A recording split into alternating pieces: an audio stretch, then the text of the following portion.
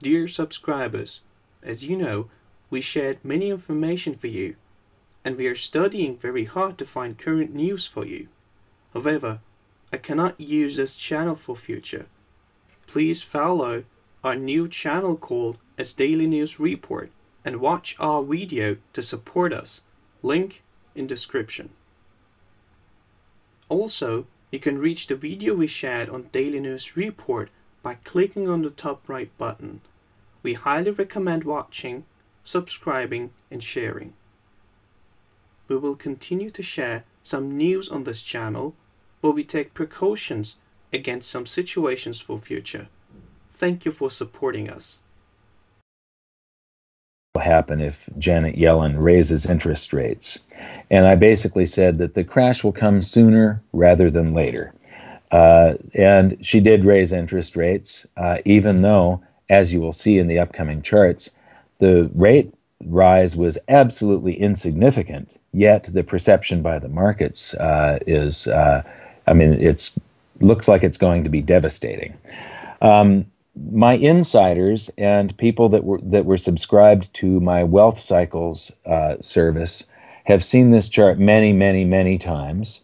I've been referring to this chart for more than a year and a half, maybe 2 years.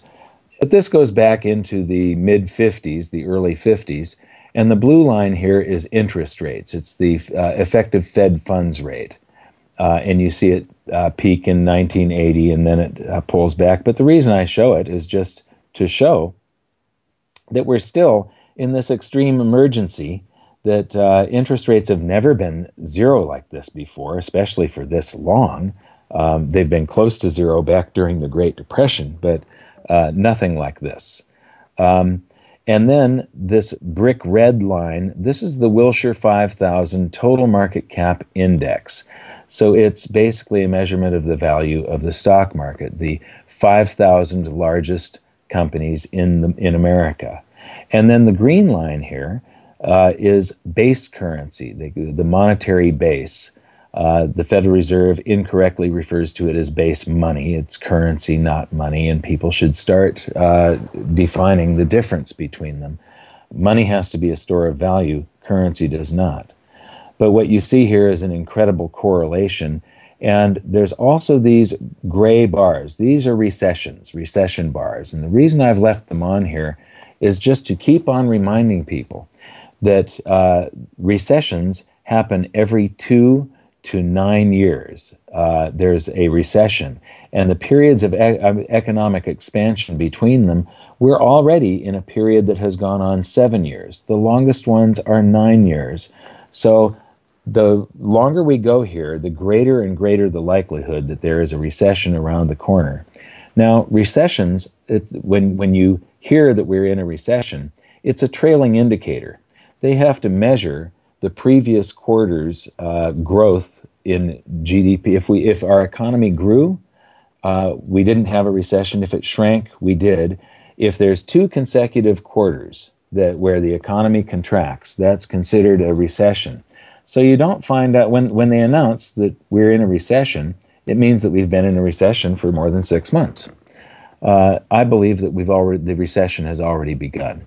Now I'm zooming up on the exact same chart. I'm zooming up on the area that's this century, so just this area. And just to show you this incredible correlation, here is the base currency.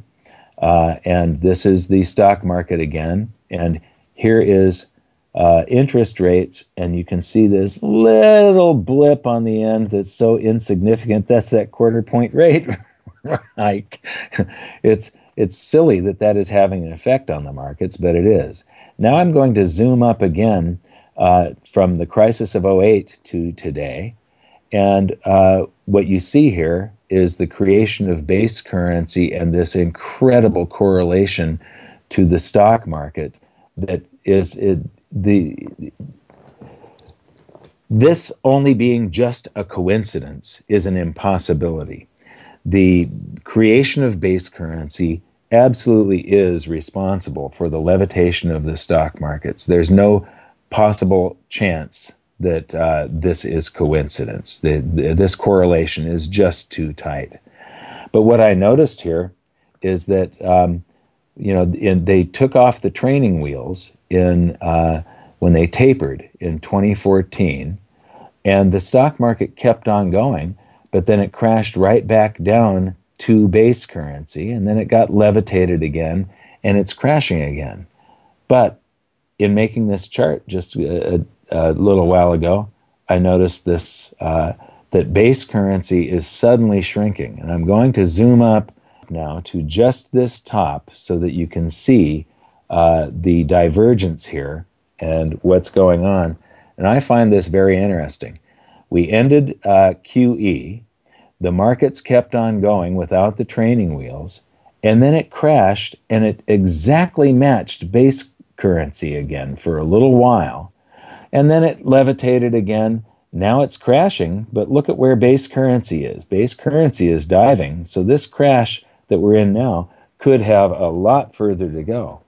But when I look at this chart, I also notice something else, that there is in the stock market, the red line, there's a shoulder, a head, and a shoulder that has developed.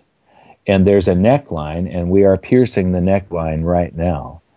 When I do charts of the Dow Jones Industrial Average on this close-up, you can clearly see this head and shoulders pattern that has developed and a neckline.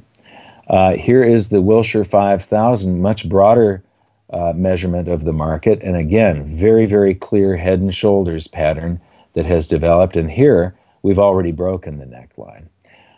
This is a chart, equal weighted U.S. stock index, and this is from Zero Hedge, I believe. But here you see an even more pronounced head and shoulders pattern and a neckline that has already broken. Now, for people that don't know what a head and shoulders pattern is, a stock rises and then loses steam and starts to fall and then bounces and it exceeds its previous high. But it loses steam again and falls, and that's a sign of weakness. And then if it starts to rally again but can't exceed its previous high, that's like confirmation that this stock is weak and it's going down. And when it falls, you take these two previous times that it fell, you draw a line across those, that's called the neckline. When it breaks that neckline, the predicted move is that if you took the neckline like a hinge and flipped the head upside down, that's the area that we're going to. So this is equally weighted U.S. stock index. This is a global stock market cap index. This again is from Zero Hedge. But you clearly see this head and shoulders pattern again on this global stock index. So this is a worldwide event that we are in for. Head and shoulders patterns are one of the most reliable. It doesn't prove out every time, but probably 60% of the time that you see a head and shoulders pattern, it will end up proving itself out. And here I take a 20-year view of the Dow Jones Industrial Average, and you see that head and shoulders pattern.